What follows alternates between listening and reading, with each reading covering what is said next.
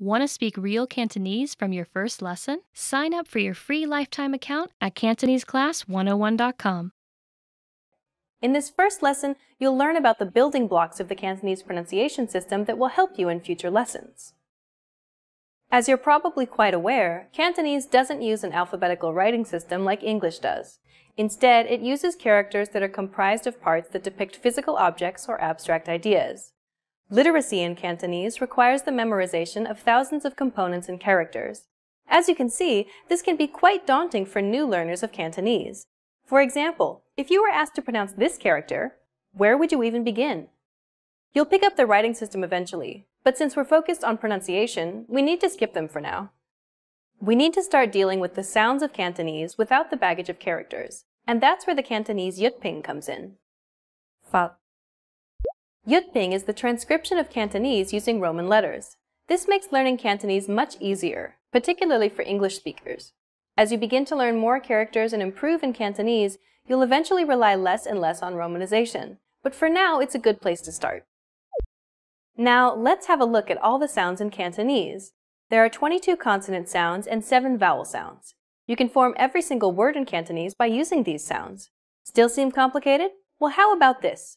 Of the 22 consonant sounds in Cantonese, you already know 21 of them. That's right. If you're a native English speaker, then you already make these sounds every day. You can also ignore 5 of the vowel sounds for the same reason. The only thing standing between you and perfect Cantonese pronunciation is 2 new vowel sounds and 1 new consonant sound. You can handle that.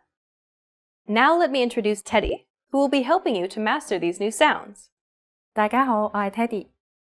Throughout this series, Teddy will be giving you native pronunciation examples for you to imitate. But for this first lesson, just sit back and listen to the unique sounds of Cantonese. 個、卡、瓜、夸、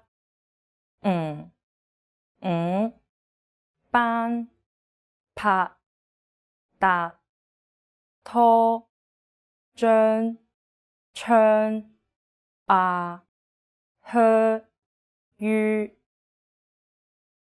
In the next lesson, we'll look at the top 5 pronunciation mistakes Cantonese learners make. You'll want to make sure not to fall into these common traps. After that, we'll start going through the vowels and consonants of Cantonese. This is your chance to learn how to correctly say all of the words you just heard. We'll finish up the series by covering some special topics that will really make your Cantonese sound natural. To close this lesson, here's a question for you. Why is it important to spend time on learning proper pronunciation, even if you're already an advanced speaker? The answer, you will be understood, and this will help you build more confidence as you communicate in Cantonese. For beginners, you're creating a strong foundation to build on. And for more advanced students, this is your chance to improve your accent and lose any bad habits you may have picked up.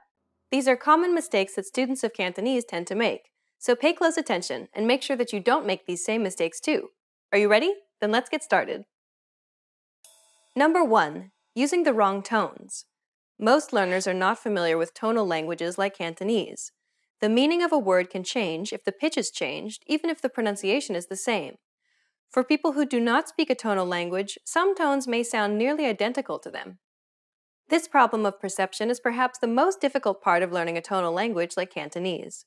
Our lessons use a romanization system called yutping, which is comprised of 2 components, pronunciation followed by a tone number. For example, ba, ba, ba. As you can see, changing the pitch pattern, otherwise known as the tone, can have a huge impact on meaning. We'll have a look at all of the tones in Cantonese in Lesson 8. Number 2. Mixing up J and Y in the yutping system. The yutping romanization system is new to absolute beginners, and one of the most confusing aspects is the J consonant. Although it's represented as a J, it actually sounds like an English Y sound. So whenever you see the letter J in yutping, remember that it's pronounced as a Y sound. 有、二、元。 We'll cover this consonant sound in Lesson 4. Number 3. Pronouncing the final P, T, and K. Some Cantonese words end in a P, T, or K. Most English speakers pronounce the final P, T, and K like in English, releasing a strong burst of air.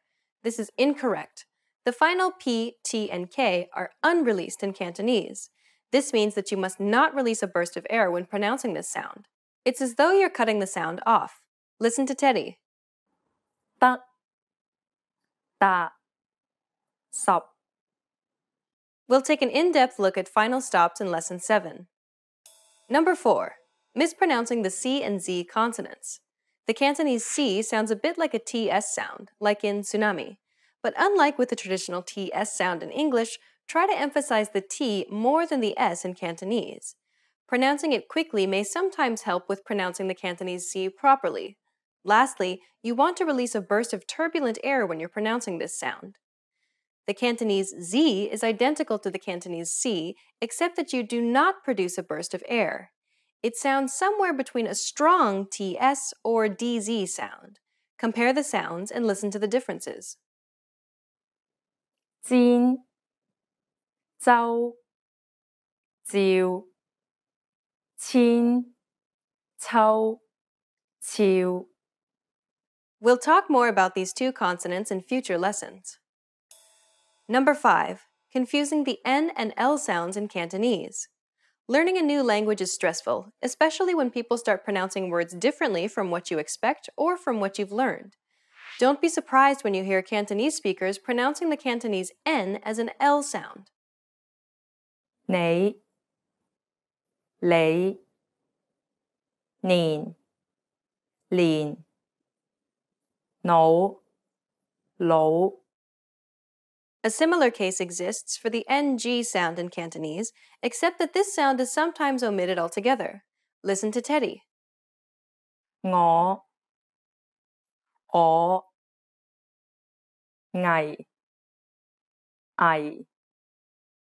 This phenomenon is known as lazy tongue, and it's becoming more and more common in Hong Kong, particularly with the younger generation. This manner of speaking, however, is generally frowned upon. Stick with the Cantonese that you've learned. You'll still be able to communicate with everyone, even the younger crowd, so don't concern yourself with it too much. Now you know the top 5 Cantonese pronunciation mistakes to avoid.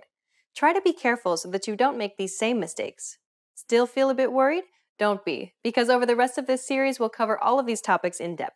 Want to get cheat sheets, audiobooks, lessons, apps, and much more every month for free? Just click the link in the description to get your free language gifts of the month. In this lesson, you'll learn all the Cantonese vowels and their variant vowel sounds. A, E, I, O, U, U. With these sounds, you can pronounce any vowel that could possibly appear in Cantonese. Some vowels may be hard to distinguish, especially for English speakers, so make sure you listen carefully. Remember that memorizing and reproducing the sound is the goal.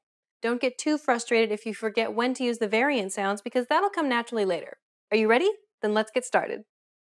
The first vowel is A, Sa, Ba, San. This is almost identical to the A sound in the word far. A, A.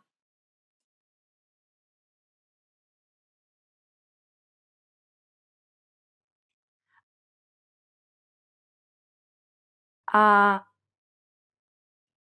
A. The next vowel is E, Be, Fe, Ze. This is similar to the E in bear. E, E, E, E. The next vowel is I, Si, Chi, Zi. It's identical to the I in ski. I, I,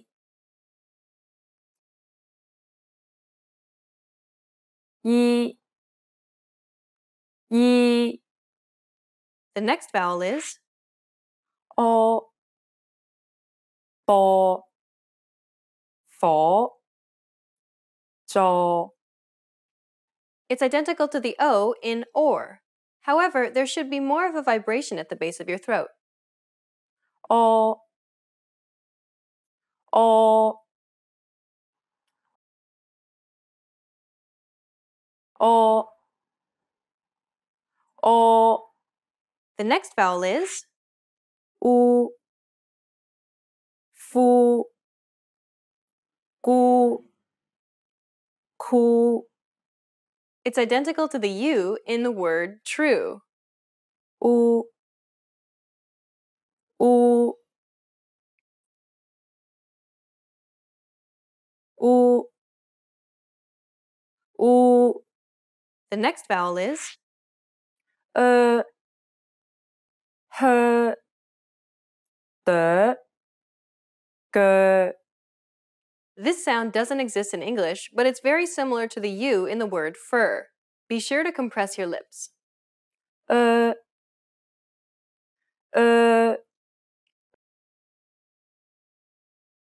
e,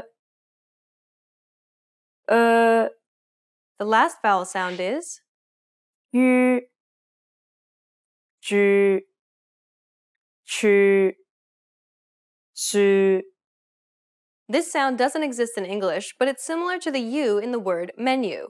First, try saying an E like C. Now try rounding your lips while pronouncing this sound. Listen to Teddy. yu, yu, yu, yu. Well done! You've just learned all the vowel sounds in Cantonese.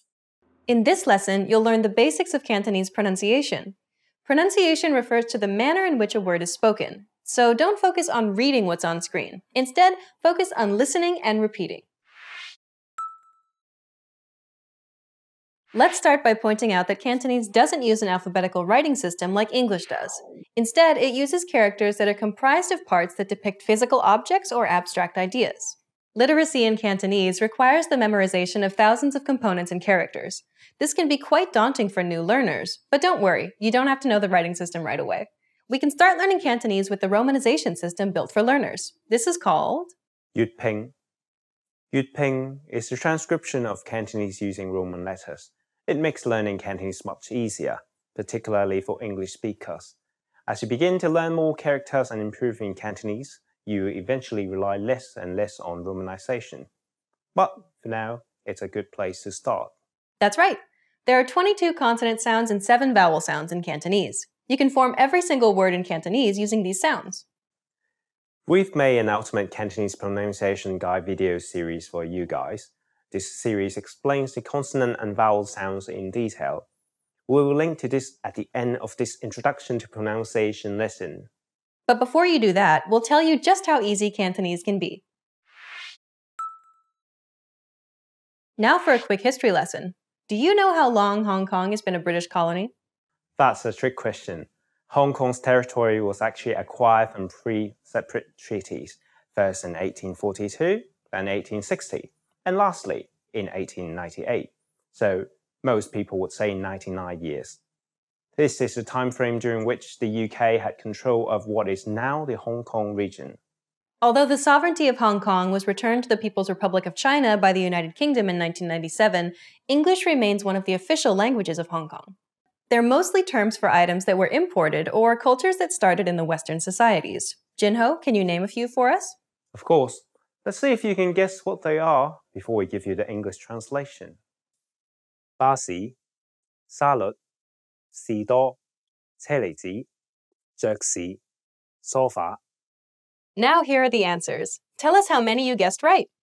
巴士 bus 沙律 salad 士多 store 車厘子 cherry 爵士 jazz sofa sofa.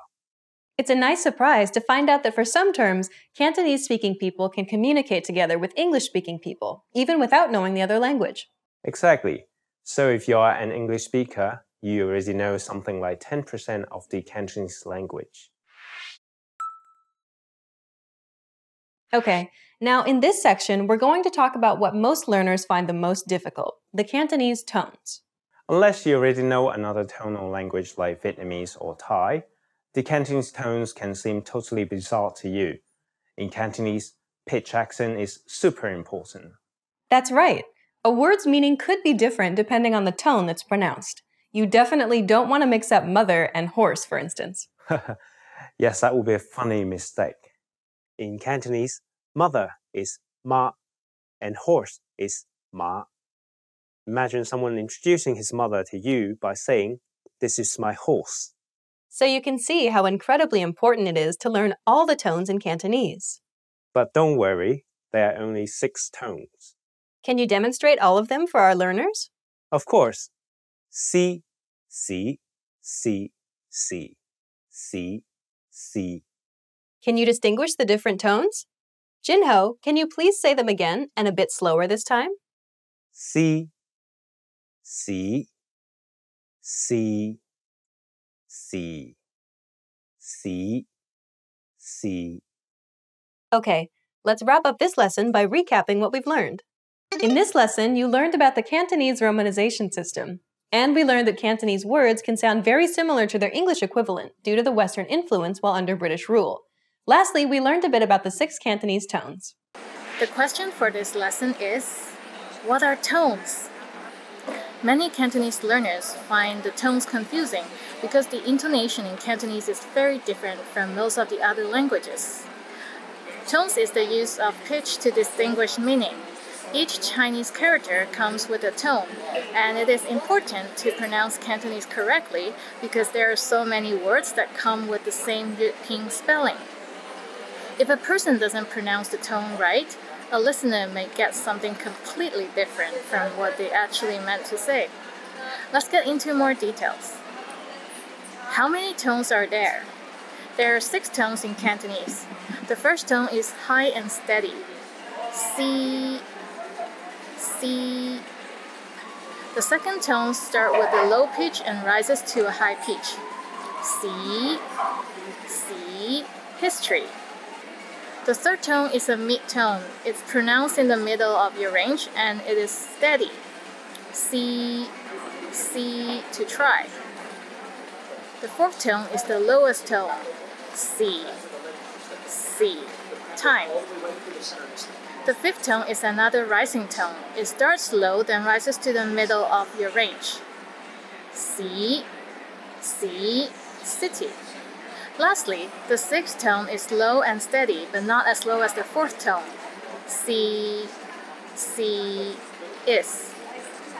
Do tones really matter? It's not only important, but crucial to master the different tones in Cantonese. Just like how mispronouncing a sound or misreading a character can have a huge impact on meaning. Using the wrong tone can drastically change the meaning of the word or sentences too. For example, ma in the first tone means mother, while ma in the fourth tone means linen, and ma in the fifth tone means horse. Don't get them mixed up. About the 10 hardest words to pronounce, and obviously I can't pronounce anything now. 10 hardest words to pronounce in Cantonese. Alright, let's start. Tang. It means orange, but some people might find it difficult because the end has a little ng, so it's a bit of nasal sound. Tang, tang. Ngao sik tang, I eat an orange. Nan is not nan. It means difficult and it's difficult to pronounce. So it starts with n and ends with another n. Nan, and it's in a low tone, so nan. Practice and you can get there. 廣東話唔難. Cantonese is not difficult. 背脊 is the back. 背脊 背脊好痛. My back is in pain. 背脊背脊. 長 is long 長頭髮長, and it ends with another ng, so 長 想. So 想 is to want, to think. 想, it ends with another ng. 想 我 ngo 我. Sometimes we get lazy and we just say 我, like o sound instead of ngo. ngõ or o. Can you tell the difference? I'm starting to sound like a goose. ngõ係 Olivia. I'm Olivia. 身體 is the body. Sun is like sun in the sky. 身體健康 to have good health, like good body, healthy body. 藥 is medicine. That's something you need when your 身體 is not healthy. 藥病咗就要食藥. When you're sick, you have to take medicine. 集團 corporate. 集 don't pronounce it like 集. 香港好多大集團. There are a lot of large corporates in Hong Kong. 苦 is bitter. Maybe it's the second tone that's hard to pronounce. Like 苦. It's kind of like when you ask, is the parking lot full?